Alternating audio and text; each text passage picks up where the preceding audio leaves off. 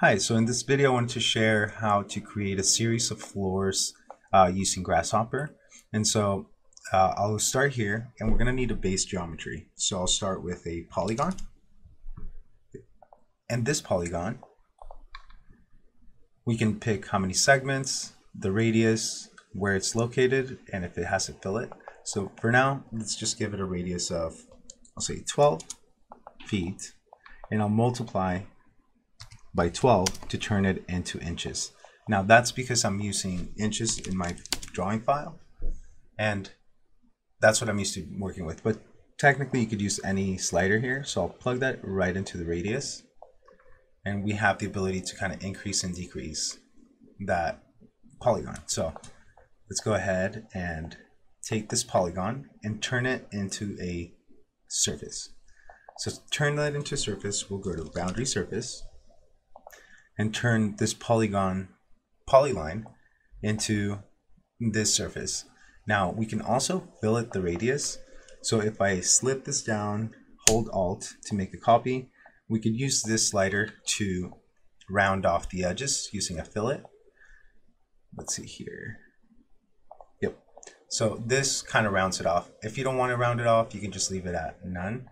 The other thing is, if you want a four-sided shape, this is where we can bring the number 4, put that into the segments, and with this we can cycle through the various shapes. Now, the smallest shape you can create is 3, so this is where we can go to minimum and just use 3 as the minimum number to just do a 3 shape and progressively increase it.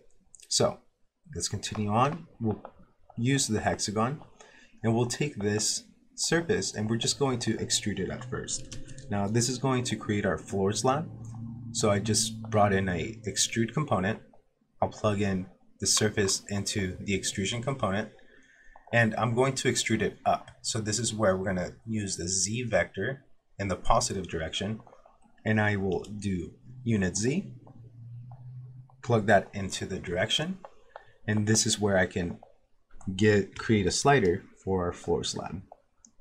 So this is our base geometry for our building, and I'm using a polygon, but you can use any shape, even here in Rhino, so you can kind of bring it into Grasshopper, but I'm just creating it fully parametric here for this example.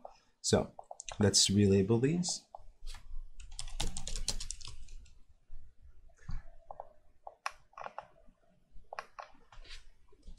Number of sides.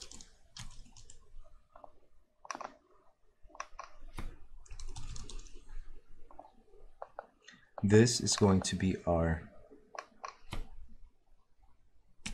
floor slab thickness. So this is where we're starting everything off, and now we can go ahead and take this and create the series of floors. Now, do you see that it's kind of overlapping this one and this one? That's where I can take some of this information, middle click, and disable the preview. Cool. Now let's take this and move it up to create the first floor. So I'll bring in a move component, and we're going to take this slab, plug that into the geometry, go in what direction are we going to move it up? In the Z direction. So I'll go to Z, and we'll give it a dimension. So for that, I like to take this and copy paste, or you can slide and hold Alt to copy it. And with this one, we can pick, let's see, 15 foot floor to floor. Okay, so now that we have this, notice that we only created one floor. Now if we want to create more, we don't want to go ahead and copy this move and do it over and over.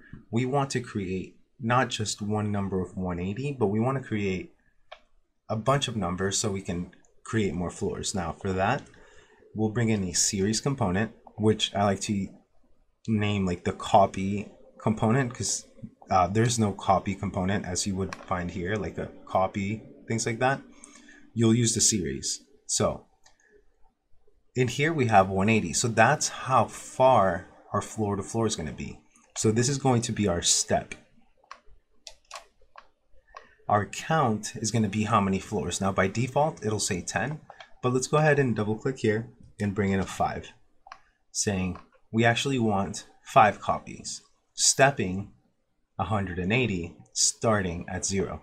So when you look at the series here, you have 0, 180, 360, 540, and 720.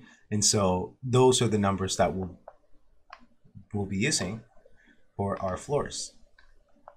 So now that we have that, our count can decrease and increase to accommodate more floors, which gives us more numbers here. And that's plugged into a Z vector because that's where we're moving it. We're moving it up. And this gives us the result here on the move as to how many floors.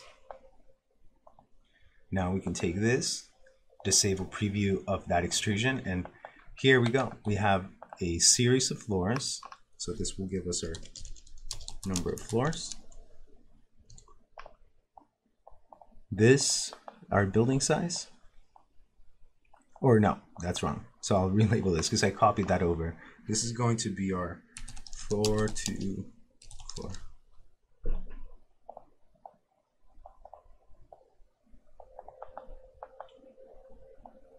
Great. So we successfully created a building that has multiple floors. Now, if you want to create an outside skin for it, so let's go ahead and increase the size of it. Now let's play around with the parameters a little bit to see if we're still kind of working here. So this creates a rectangular building, and you can kind of keep changing the shape of it, which I think is pretty cool. So let's keep it at 4 for simplicity. And now what we're going to do is create the outside skin. Now, how do we do that? We're going to take our base geometry, which is this, and we're going to extrude it up to the top. Now, how do we get it all the way to the top if we don't have a number of the total? How do we do that? So let's go ahead and bring in an extrude component. Let's plug in our polygon into our base, and then we'll go in the Z direction. So we're going to extrude it up, but the calculation is going to be 15 or 180 multiplied by 10, and that gives us our height because it's our floor height multiplied by how many. So let's do that. Multiplication, and I'll multiply this number 180, which is the floor to floor height, and the number of floors, giving us 1800 as our number. So that is what we will plug in into our Z vector here. Now, do you see that we go from this floor all the way past it?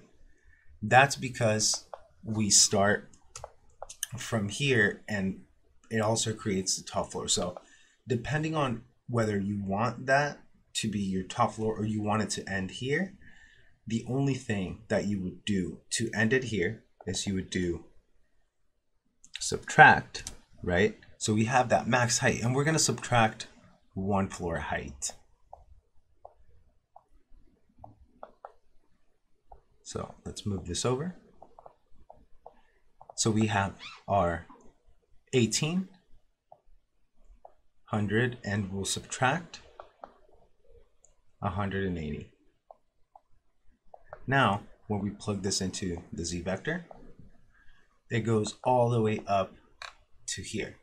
Now, do you see that we are still missing that height? So that's where we would add a floor slab amount.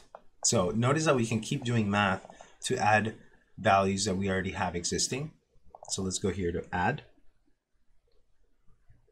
plus sign, and I'll go here to this number plus the floor slab thickness. So using the numbers we already had used, now I'll plug this in to override that, and notice that now it goes from the floor all the way to the top slab, and we can come here and increase or decrease the number of floors, and this remains consistent.